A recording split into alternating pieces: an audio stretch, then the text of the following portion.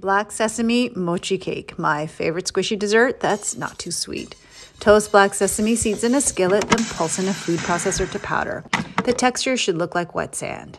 Add to a large bowl alongside all the other ingredients, which this is a cake, so sugar, eggs, oil, and this is a little different. 1 whole can of coconut milk, 1 whole can of evaporated milk, and glutinous rice flour, which are all classic ingredients to mochi cake and give it that chewy, bouncy texture. Whisk well so there are no lumps. Pour into a pan. I like to sprinkle more sesame seeds on the edges for crunch, and that's it. The easiest 1 bowl gluten-free